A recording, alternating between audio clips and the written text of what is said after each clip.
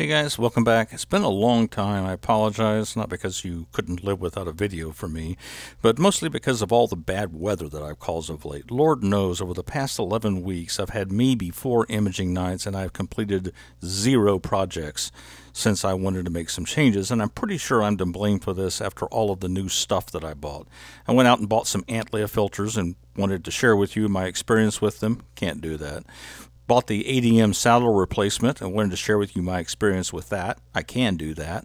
Wanted to start using the focal reducer with my SCT. Nope, can't do that. 0 completed projects. And I also bought an ASI 294mm and have managed to take a picture of a chimney across the way, and that's about all I've got to say about that.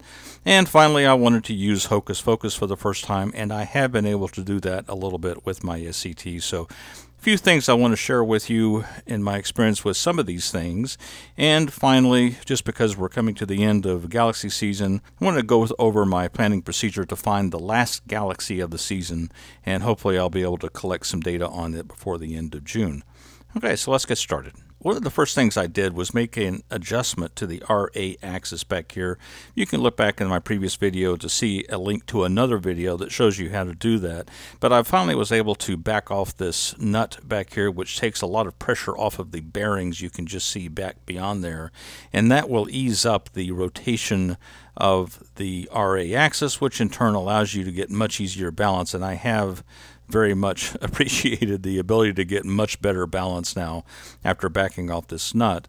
Another thing that I added was the ADM saddle. I took off the original saddle that came with the EQ6-R. It's longer, it has larger knobs, and it's perfectly machined so that there is no tendency for it to cause rotation of the OTA during insertion and removal of the OTA. What I did find with this, it is not self-balanced, and so as a result, when the OTA is in home position, meaning counterweight's down and the scope is pointing toward the pole, there is a tendency as you stand behind the mount that the deck will rotate. Even though it's balanced in deck in this orientation, it will rotate on you toward the east or off to your right as you stand looking at the telescope. And so what I've had to do is to reinsert these small rig masses, these counterweights. You look them up on Amazon, just look up small rig and counterweight, and it'll take you right to a link for something like this. And so what I do is take a little all thread here. This is a 1/4-20 all thread. It's held in place by some clamps on this ADM bar that I use to support my OTA, connect to the OTA, and that's what interfaces with the saddle. But I use this small rig mass offset to the side here, and that is what I'm using to maintain effective deck balance in all orientations. So it needs to be balanced in deck as you're in home position, and it needs to be balanced in deck when you're off to the side like this. They have a threaded hole on one end for a 1/4-20 rod, and on the other end there's a 1/4-20 stud. So if you needed to add another weight, you just take another one of these weights and screw it onto the end of this one, and you can get more weight. I've had really good experience after making the adjustment to the RA axis and getting good balance. And if there's only one slight knock I have against this saddle is that I wish it were kind of self-balanced so that it didn't contribute to any tendency for the scope to want to rotate off to the side. Now, one of the main reasons, though, for making this adjustment, what you also want to see is better guiding performance. Before I did the RA adjustment, this was kind of the behavior I was getting before I made this adjustment. I was getting a guiding less than 0.56 arc seconds 80% of the time. After making this adjustment, looking at a good seeing day, I was getting about 0.48 arc seconds 80% of the time. When I was getting fair to poor seeing, my guiding jumped up to about 0.69 arc seconds. On another night, also with fair to poor seeing, again 0.68 arc seconds 80% of the time. I think the jury is still out on whether or not I'm getting any improved guiding by making this adjustment to this RA nut, but I hope to see with the coming days and better seeing conditions in the future, be able to make a more definitive statement about the effect of this adjustment on my guiding. Well, at least one good thing, I finally was able to make full use of Hocus Focus during some of these recent imaging nights. I'm using Hocus Focus for the star detector, for the star annotator, and for autofocus. I'm having it annotate the image, and I have been playing around with these numbers for the stretch factor and the black clipping number because, after all, Nina is sending the stretched image to the autofocus routines to find stars and evaluate their focus. So this is a player. Don't use these numbers. These numbers are not magic. I've been playing around with them to some effect to see what the effects are. But in addition, I have been operating hopefully in the simple-minded mode, so I've turned the advanced mode off. The one thing I have done is set the pixel scale to a long focal length for this SCT, and then some of the results I've gotten have actually been very good. You see on these numbers over here represent the R-square values that I calculate, as well as the optimum focus position, a string of autofocus runs that I made during one night, and another string of autofocus runs I made during another night. And as you can see, all of the data look great, but you can see my R-squared values are all above about 0.97 is the lowest that I got. Totally on board with Hocus Pocus, working great. If you're not using it yet, or you think it might be too much trouble to fine-tune it, don't worry about it. Just jump in and give it a try with the default values. If you're using a long focal length system, maybe try this number. If you're still having problems getting it to detect stars, maybe play around with this a little bit. Now, one of the things that I really wanted to do was to compare a picture I took just recently this Galaxy season with the SCT at its full focal length in bin 1 mode using the ZWO filters, and in this case you can see it's M82, and then I wanted to compare a similar photo of M82 with the focal reducer installed, possibly in bin 2 mode, and yet using the Antlia filters. The Antlia SHO filters are 3 nanometer, and the ZWO HA filter, in this case is what I'm using here, is 7 nanometers. So I wanted to be able to compare the 3 nanometer filters with the 7 nanometer filters, and of course just RGB filters and Antlia to the ZWO RGB filters. But of course, this is what I got. Actually, I didn't even get this. I stole this off the internet. If I had gotten this, I would have at least had something. Even though I did do some imaging on M82 with this configuration, it was just in the luminance data, and I was having such poor luck with seeing that I may end up just throwing that data out. But certainly nothing in terms of an image that I could show you and make a comparison. So this turned out to be an epic fail. I'll just have to come back later, maybe next month in June.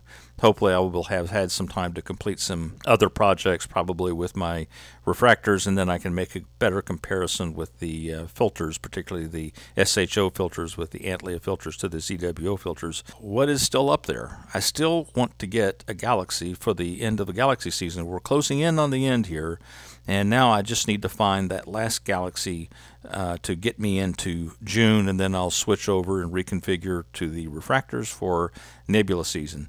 Now what I'm showing you here is some data from a program I wrote some time ago. Of course, I've done some videos on this, and I'll put some links in the description back to this tool that some of you hopefully have used if you're interested. What you're seeing are galaxy targets. These are in the blue circles, and nebula targets, the red triangles, that are visible from my backyard, so it's taking into account my local horizon. What I'm doing is assigning an imaging score here on the vertical axis. So if I'm able to observe a target, say, for more than 10 to 11 hours, then it gets a very high imaging score. If I'm only able to see a target for, say, 3 hours a night, and it's only visible above the horizon by about 20 to 30 degrees, then it gets a very low imaging score. And as you can see, as we move from January through the heart of Galaxy season, we are also getting the shorter imaging nights that we have here in the northern hemisphere in the May, June, July time frame, and so the imaging scores drop, of course, because of that. We'll go into the DSO calendar that I made for long-range astrophotography imaging planning to do that. So what I've done is do a search on all nebula and galaxies that I can see from my backyard, and then went through each one of those and found a picture on the internet to see what those images look like, and if it looked like something I wanted to take a picture of, then I saved them. And for January, these are the targets that are available.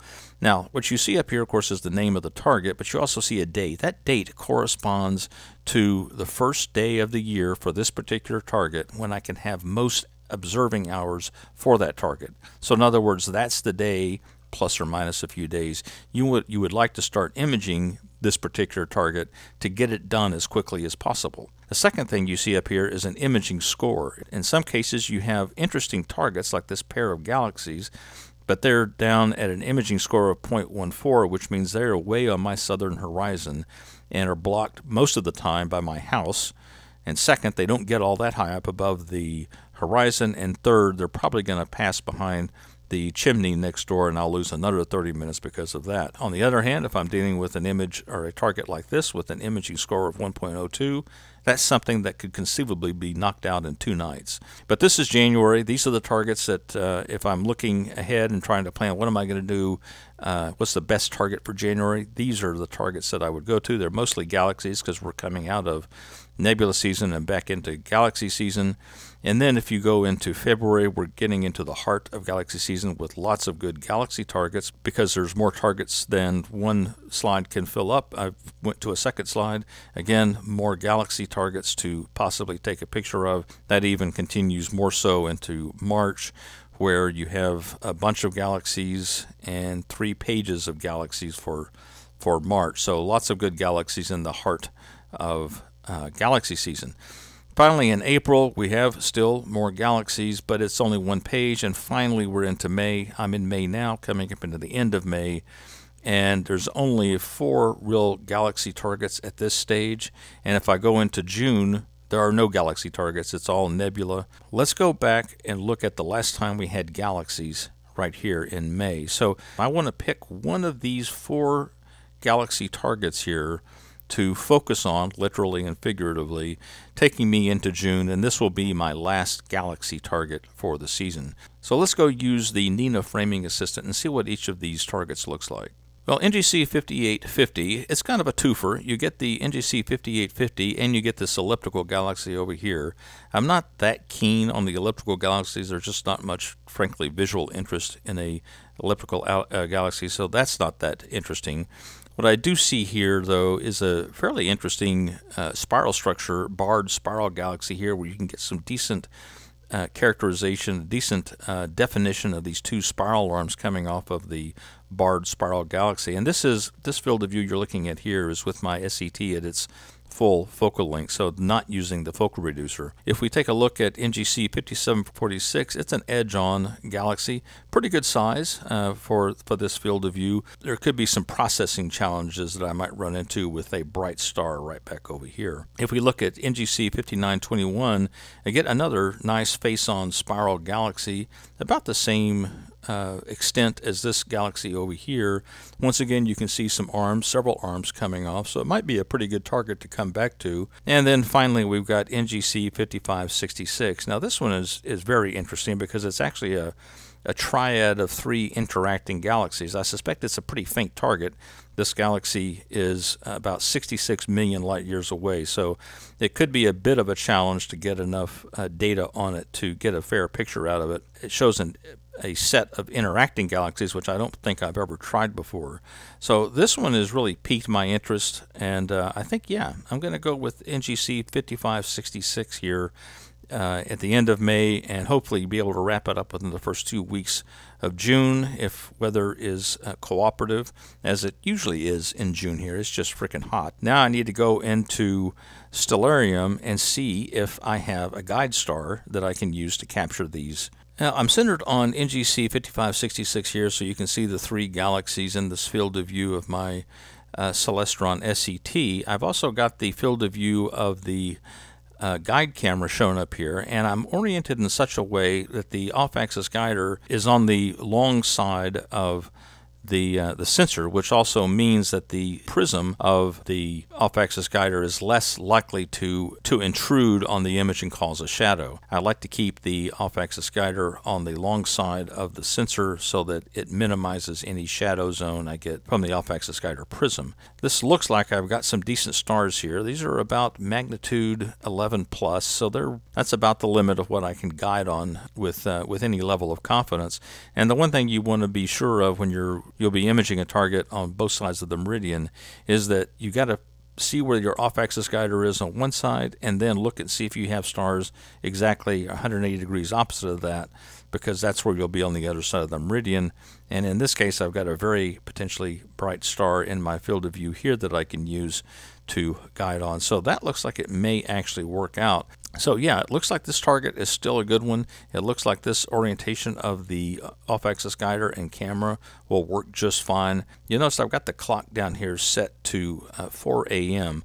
This is, once we pull back out again, this is the last time, I can probably get some decent images out of it. It's actually already pretty low on the horizon at 18 degrees, so it's actually a little too low to be doing any real imaging. This cyan line is the fence line, so it's getting very low on the horizon. Now, at 4 a.m., I've still got an hour and a half of decent imaging time, but it's no point wasting any more time on this target. What is kind of interesting at this time, 4 a.m., is that if I scroll up here and go near the zenith, I get M57 up here. I haven't imaged this yet. M57, of course, many of you know as the Ring Nebula. It's a tiny target.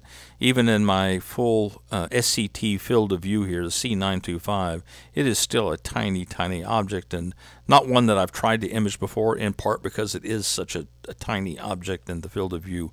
But yet, I might as well, since I've got some imaging time left over when I'm done at the end of the night imaging 5566, I can just slew up to, on the same side of the meridian, slew up to the Ring Nebula and capture data on it for an hour and a half, and who knows, we'll just see what we get. So it's kind of a bonus target that I can use. Okay, so it looks like NGC 5566 is a keeper. That's going to be my last Galaxy of Galaxy season before I reconfigure and put on the ED102 for some nebula targets here in June and July. What I really wanted to do with this video is to show a comparison of an image I got with the Antlia filters versus an image I got with the ZWO filters, and also show the comparison of the resolution or lack of loss of resolution using the focal reducer versus not using the focal reducer. Fate stepped in and kept me from seeing the sky for almost 3 months here, so that didn't happen. I didn't get to finish any of the targets that I was trying to finish, and I'll just have to come back and make that comparison at a later date. I did get some actual hands-on use with the ADM replacement saddle for the EQ6-R. I like it. It works well. It's well machined. It's at a reasonable cost, so I think that's good. It's not a necessary item, so if you don't want to buy it, don't think you're missing out on too much, frankly. I did make the RA axis nut adjustment finally. I tried multiple times before finally being able to get that darn thing loose, and it really does improve my ability to balance the RA axis. I haven't found that it made a huge difference in guiding. It certainly hasn't made guiding worse, so that's good. I'll just have to get more data and more use outside under better seeing conditions to see if I'm getting a net improvement in the guiding effect. So stay tuned for that. We'll come back to that in the future. Totally pleased with using Hocus Focus. I finally made the full conversion over to Hocus Focus, the autofocus, using it for autofocus as well as star detection. I think it's working out great. I'm getting great results from it. The R-squared values it provides are dead-on accurate. The fits are dead-on accurate. And now I've changed my R-squared limit to 0.9. Then there was one Galaxy, that is. I finally decided that I'll use my remaining few nights of imaging this Galaxy season to try to capture the triad of interacting galaxies, of which NGC 5566 is the centerpiece, and then that will be my last Galaxy target of the season. So with that, I say clear skies, I hope, and I'll talk to you later. See ya.